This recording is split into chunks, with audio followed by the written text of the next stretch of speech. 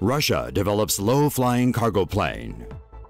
A cargo plane designed to fly just above the ground and capable of carrying huge loads is under development in Russia. The new ground effect vehicle would be able to carry up to 500 tons of cargo in a single trip, running on fuel-efficient liquefied natural gas. The low-flying aircraft would fly over the ground, water, or ice at heights of 3 to 12 meters above the surface. The ground effect vehicle has short, wide wings that trap air between the aircraft and the ground. This creates downdrafts that produce less drag and greater lift force than other fixed-wing aircraft, allowing the plane to carry bigger loads with less fuel. Russia has a tradition of developing low-flying ground effect vehicles, also known as ekranoplan. The Soviet Union built several of these giant low-flying aircraft in the 1970s and 80s. Perhaps the best-known example was this 544-ton experimental vehicle. Nicknamed the Caspian Sea Monster by Western intelligence, it was the largest aircraft in the world when it was built in 1966. YouTube's ad policies are killing creators, but you can help. Be a hero at patreon.com/TomoNews. Keep watching for more stories about airplane technology. Detachable airplane cabin could save lives. How do you survive a plane crash? In a detachable cabin, at least according to the Russian engineer behind the invention. After working on the project for 3 years, Vladimir Tatarenko released his designs for a life-saving plane cabin that could parachute passengers to safety. Tatarenko's invention is a separate passenger cabin that can be attached and detached from the main aircraft. Underneath the cabin is a storage space for luggage, and the roof of the cabin houses parachutes, which would be released automatically when the cabin detaches in an emergency, whether during takeoff, mid-flight, or landing. The capsule can land on both ground and water, with boosters and inflatable rubber tubes helping to cushion the impact and get passengers and crew to safety. With fewer than 500 people dying from plane crashes in any given year, the technology has received mixed reactions from people commenting online. The world's largest aircraft is about to take its first official flight. UK startup Hybrid Air Vehicles has developed the Airlander 10, reportedly the largest airplane in the world. The plane has about 20 hours of flight testing left and could be flying within weeks. The company has recently received clearance to fly the airship from the airfield at Cardington, Bedfordshire. The plane is being kept there in the UK's largest airplane hangar.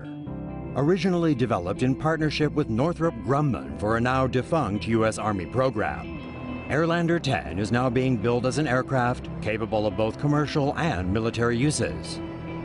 The Airlander 10 could potentially carry sightseers, surveillance equipment, or special cargo. The airship is 302 feet long, 143 feet wide, and 83 feet high. It weighs 44,100 pounds. The envelope is filled with 1.34 million cubic feet of helium and gives the Airlander 10 a significantly lower carbon footprint than other forms of air transport. In comparison, the Hindenburg used 7.062 million cubic feet of hydrogen, which is much heavier than helium. Helium is also non-flammable. The shape of Airlander 10's envelope was designed to increase lift efficiency by 40%. Its structure creates a balance between economic flight, operational flexibility, range, and payload. The airship is equipped with 4 propellers, 2 at the back, 1 on the front left, 1 on the front right. These propellers provide vectored thrusts from 4 V8 turbo diesel engines. Much like a helicopter, the Airlander can take off and land vertically without the need for a tarmac runway. Airlander 10 can stay airborne for up to 5 days at a time if manned, and for over 2 weeks unmanned. It has a 10-ton capacity, allowing it to carry roughly 48 passengers. Hybrid Air Vehicles hopes to be building 12 of these airships a year by 2018. The airship operated in a test flight for the first time in Lakehurst, New Jersey in August 2012 for the US military. However, the program was canceled in 2013. Earlier this month, Airlander 10 was officially named Martha Gwynne by the Duke of Kent.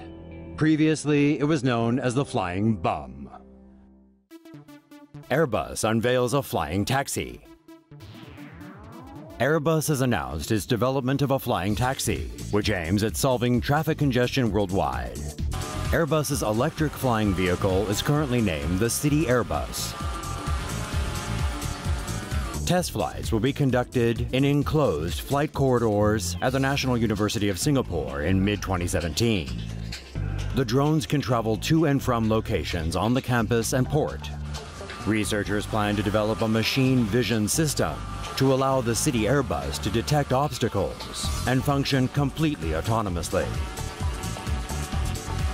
Airbus says it envisions customers ordering rides in the future with their smartphones and City Airbus vehicles landing outside their front doors.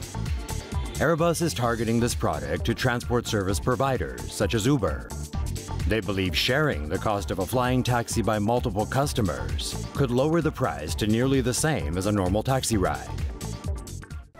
Say no to safe spaces on YouTube. Support TomoNews at patreon.com/TomoNews.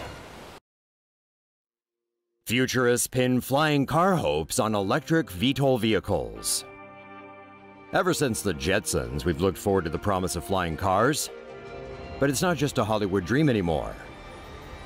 Several companies hope to bring electric VTOL vehicles to the skies. That's VTOL, for vertical takeoff and landing.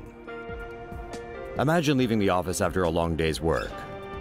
You get to your VTOL vehicle parked on the roof of your office. Within minutes, you're soaring above skyscrapers and busy commuter traffic. There are no traffic jams for you.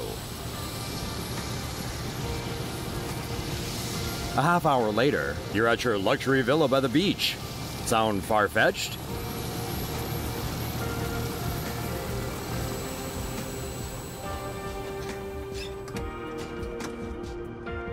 It's not if you're Google co-founder Larry Page. This is a photo of what's believed to be the first electric VTOL vehicle from Z.Aero, which Page is funding. Lilium Jet is another electric VTOL craft aimed at the masses. This S2 from Joby Aviation will get you there in style. Even ride-sharing service Uber thinks one day passengers will take VTOLs to work. Hopefully that day won't be too much longer. Remember the Jetsons envisioned flying cars more than 50 years ago.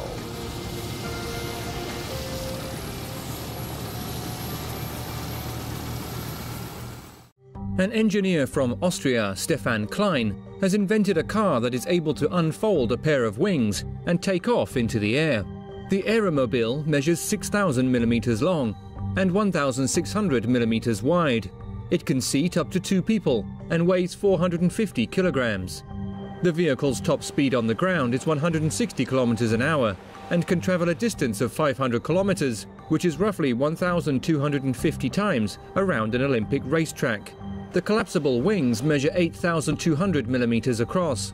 The vehicle must reach 130 kilometers an hour for takeoff. During flight, the Aeromobile is able to reach speeds of 200 kilometers an hour and can travel a distance of 700 kilometers in the air, roughly 1,750 times around an Olympic racetrack. Klein hopes to bring this technology to a larger market.